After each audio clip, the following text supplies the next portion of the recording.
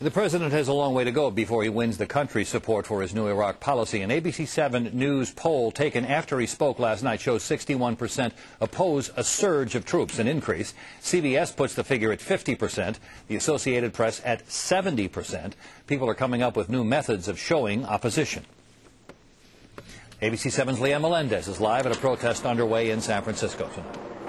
You know, Pete, there were more than 30 protests organized today in the Bay Area alone. How did we find out? The same way hundreds of protesters did, through internet organizing, which has changed the way people gather.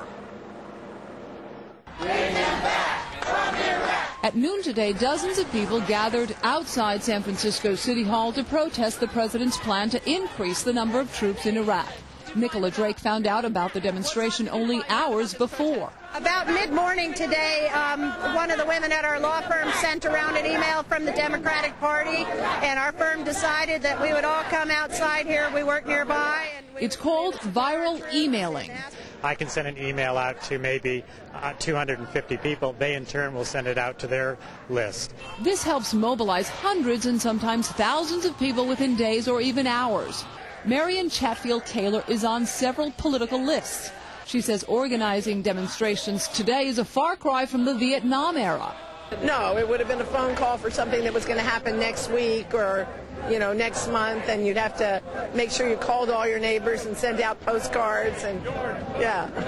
So this is pretty quick. Some even use text messaging while at the demonstrations to alert others. The latest technology also allows protesters to post the video on YouTube to document the event and generate excitement.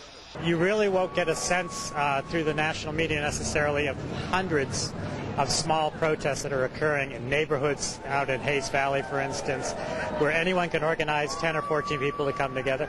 To find the nearest demonstration, there are a few websites where you type in your zip code, giving you all the protests in your area. Most of the signs used today were downloaded from a website and printed. Technology has changed the way protests are mobilized, yet the message has not. I'm sad about why we have to do this. I would wish to spend my lunch hour doing something else, but I'm very grateful for the technology, and the people organizing it. And two very popular websites used by protesters are americasayno.org and moveon.org. And by the way, the protest that you see behind me is being organized by Code Pink, popular around here.